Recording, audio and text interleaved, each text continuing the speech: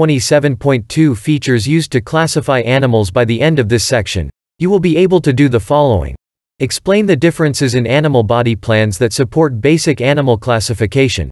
Compare and contrast the embryonic development of protozomes and deuterostomes. Scientists have developed a classification scheme that categorizes all members of the animal kingdom, although there are exceptions to most rules governing animal classification. Figure 27.6. Animals have been traditionally classified according to two characteristics: body plan and developmental pathway. The major feature of the body plan is its symmetry, how the body parts are distributed along the major body axis. Symmetrical animals can be divided into roughly equivalent halves along at least one axis. Developmental characteristics include the number of germ tissue layers formed during development, the origin of the mouth and anus, the presence or absence of an internal body cavity, and other features of embryological development, such as larval types or whether or not periods of growth are interspersed with molting. 704 Chapter 27. Introduction to Animal Diversity. Access for free at openstax.org. Visual connection. Figure 27.6 Animal phylogeny. The phylogenetic tree of animals is based on morphological, fossil, and genetic evidence. The Ctenophora and Porifera are both considered to be basal because of the absence of Hox genes in this group, but how they are related to the Parahoxozoa, Pachyzoa plus Eumetazoa, or to each other, continues to be a matter of debate. Which of the following statements is false? A. Eumetazoans have specialized tissues and parazoans don't. B. Lophotrochozoa and Ecdysozoa are both bilitaria. C. Aciela and Cnidaria both possess radial symmetry. D. Arthropods are more closely related to nematodes than they are to annelids. Animal characterization based on body symmetry. At a very basic level of classification, true animals can be largely divided into three groups based on the type of symmetry of their body plan: radially symmetrical, bilaterally symmetrical, and asymmetrical. Asymmetry is seen in two modern clades, the Parazoa, figure 27.7a, and Pachyzoa. Although we should note that the ancestral fossils of the Parazoa apparently exhibited bilateral symmetry. One clade, the Cnidaria, figure 27.7b, c, exhibits radial or biradial symmetry. Ctenophores have rotational symmetry, figure 27.7e. Bilateral symmetry is seen in the largest of the clades, the Bilateria, figure 27.7d. However, the Echinodermata are bilateral as larvae and metamorphose secondarily into radial adults. All types of symmetry are well suited to 27.2. Features used to classify animals. 705 Meet the unique demands of a particular animal's lifestyle. Radial symmetry is the arrangement of body parts around a central axis, as is seen in a bicycle wheel or pie. It results in animals having top and bottom surfaces but no left and right sides, nor front or back.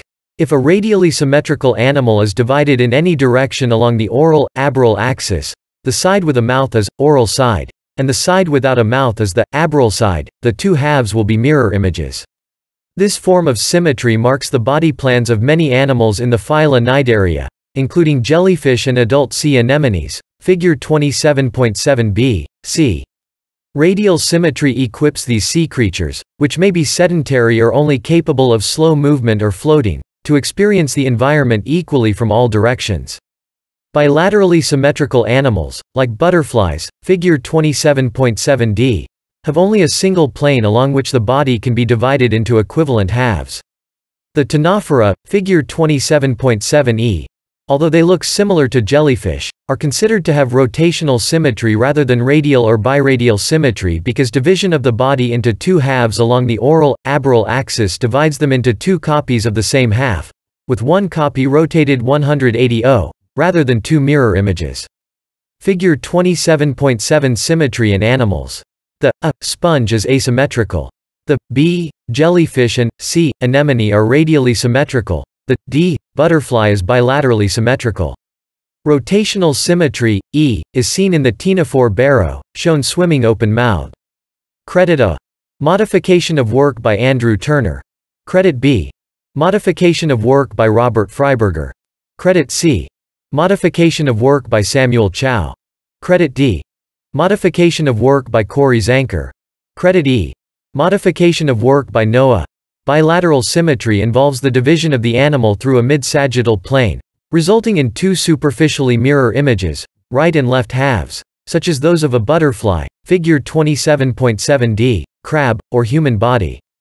Animals with bilateral symmetry have a head and tail, anterior versus posterior, front and back, dorsal versus ventral, and right and left sides, figure 27.8. All eumetazoa except those with secondary radial symmetry are bilaterally symmetrical. The evolution of bilateral symmetry that allowed for the formation of anterior and posterior, head and tail, ends promoted a phenomenon called cephalization, which refers to the collection of an organized nervous system at the animal's anterior end. In contrast to radial symmetry, which is best suited for stationary or limited motion lifestyles, bilateral symmetry allows for streamlined and directional motion. In evolutionary terms, this simple form of symmetry promoted active and controlled directional mobility and increased sophistication of resource-seeking and predator-prey relationships. 706 Chapter 27, Introduction to Animal Diversity, access for free at openstax.org. Figure 27.8 Bilateral symmetry. The bilaterally symmetrical human body can be divided by several planes.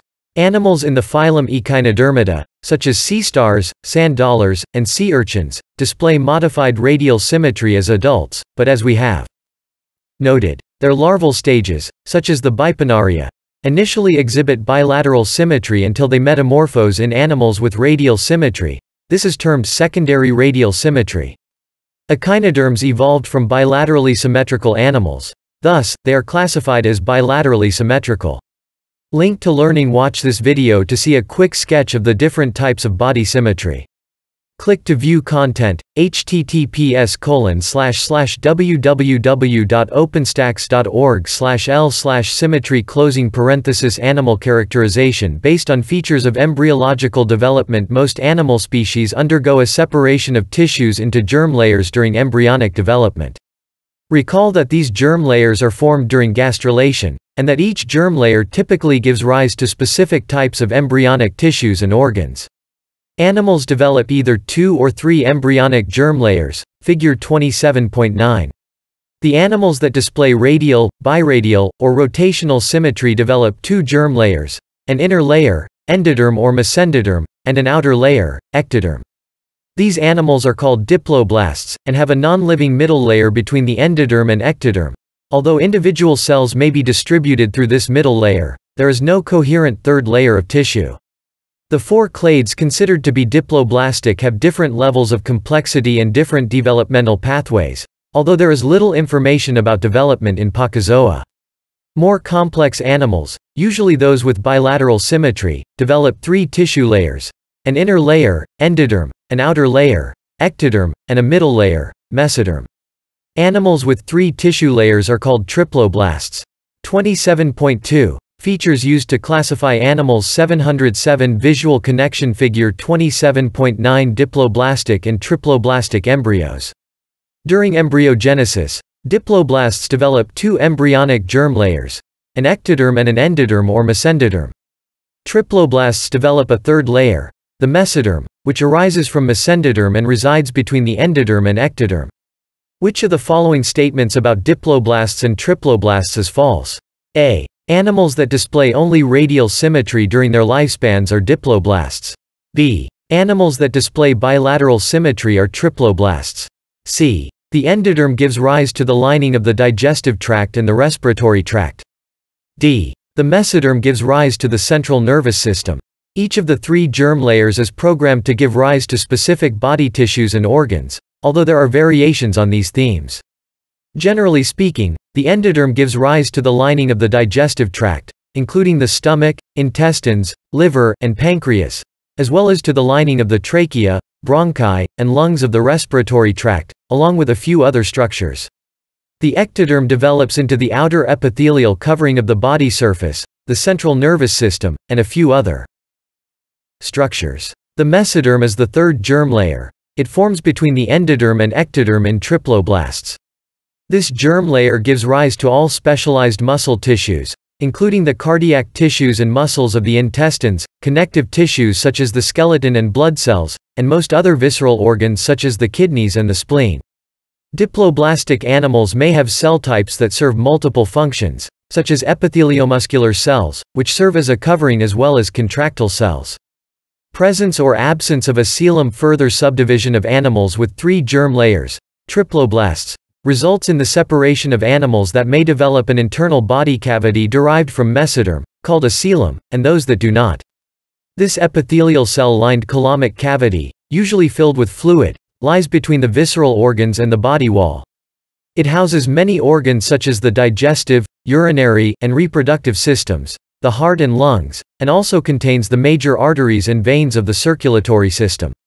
In mammals, the body cavity is divided into the thoracic cavity, which houses the heart and lungs, and the abdominal cavity, which houses the digestive organs. In the thoracic cavity, further subdivision produces the pleural cavity, which provides space for the lungs to expand during breathing, and the pericardial cavity, which provides room for movements of the heart. The evolution of the coelom is associated with many functional advantages. For example, the coelom provides cushioning and shock absorption for the major organ systems that it encloses.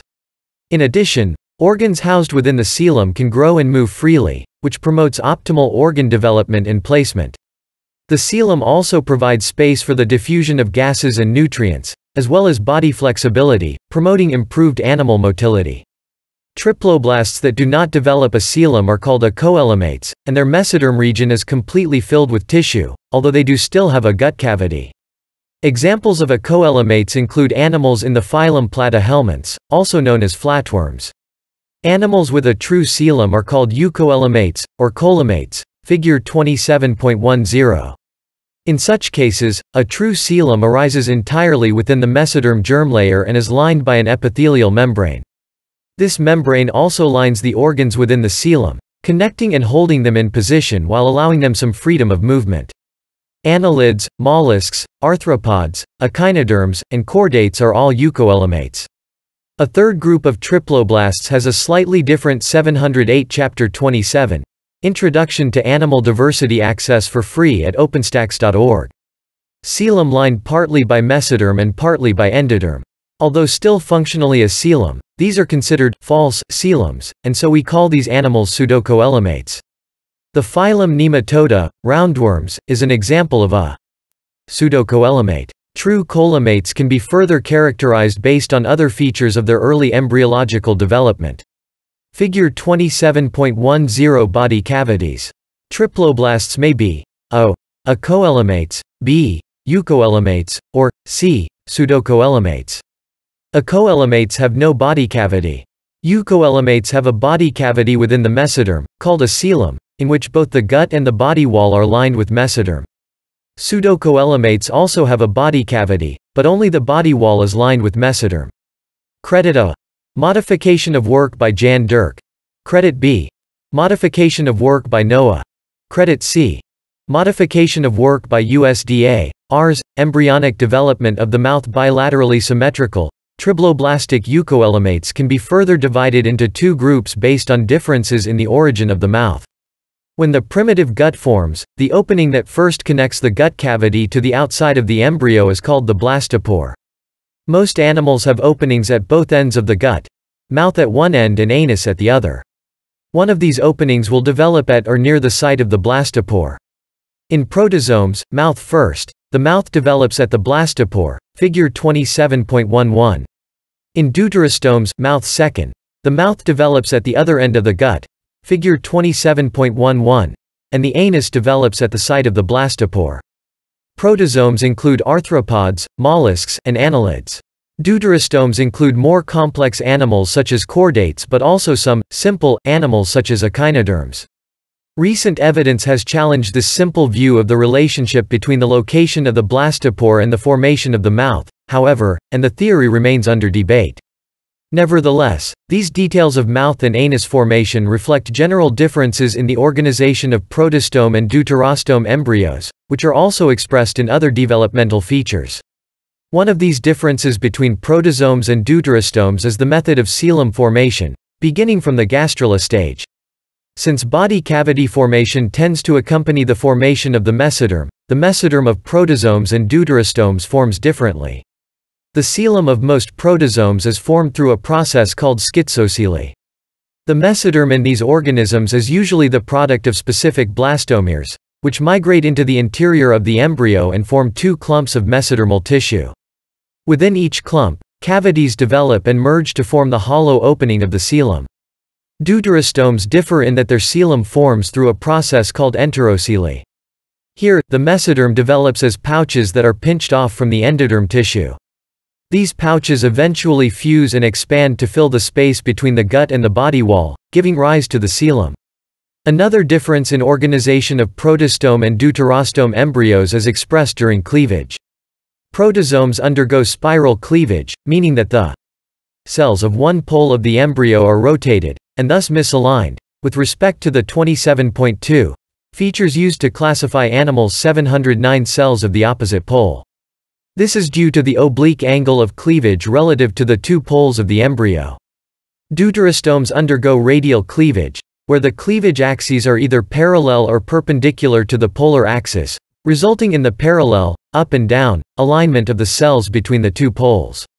Figure 27.11 Protozomes and deuterostomes. Eucoelomates can be divided into two groups based on their early embryonic development. In protozomes, the mouth forms at or near the site of the blastopore and the body cavity forms by splitting the mesodermal mass during the process of schizocoely. In deuterostomes, the mouth forms at a site opposite the blastopore end of the embryo and the mesoderm pinches off to form the coelom during the process of enterocoely. A second distinction between the types of cleavage in protozomes and deuterostomes relates to the fate of the resultant blastomeres, cells produced by cleavage. In addition to spiral cleavage, protozomes also undergo determinate cleavage.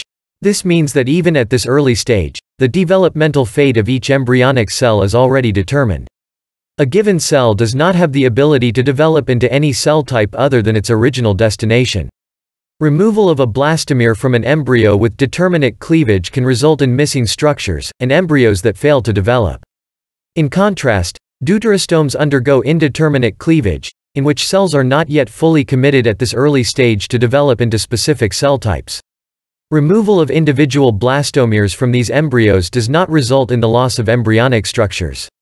In fact, twins, clones, can be produced as a result from blastomeres that have been separated from the original mass of blastomere cells. Unlike protozomes, however, if some blastomeres are damaged during embryogenesis, adjacent cells are able to compensate for the missing cells, and the embryo is not damaged. These cells are referred to as undetermined cells. This characteristic of deuterostomes is reflected in the existence of familiar embryonic stem cells, which have the ability to develop into any cell type until their fate is programmed at a later developmental stage. Evolution connection. The evolution of the coelom. One of the first steps in the classification of animals is to examine the animal's body. One structure that is used in classification of animals is the body cavity or coelom. The body cavity develops within the mesoderm, so only triploblastic animals can have body cavities. Therefore, body cavities are found only within the bilateria. In other animal clades, the gut is either close to the body wall or separated from it by a jelly-like material. The body cavity is important for two reasons. Fluid within the body cavity protects the organs from shock and compression. In addition, since in triploblastic embryos, most muscle, connective tissue, and blood vessels develop from mesoderm, these tissues developing within the lining of the body cavity can reinforce the gut and body wall, aid in motility, and efficiently circulate nutrients. To recap what we have discussed above, animals that do not have a coelom are called acoelomates. The major acoelomate group in the bilateria is the flatworms, including both free-living and parasitic forms such as tapeworms. In these animals, 710 Chapter 27, Introduction to Animal Diversity access for free at openstax.org. Mesenchyme fills the space between the gut and the body wall. Although two layers of muscle are found just under the epidermis, there is no muscle or other mesodermal tissue around the gut. Flatworms rely on passive diffusion for nutrient transport across their body. In pseudocoelomates, there is a body cavity between the gut and the body wall, but only the body wall has mesodermal tissue. In these animals, the mesoderm forms, but does not develop cavities within it.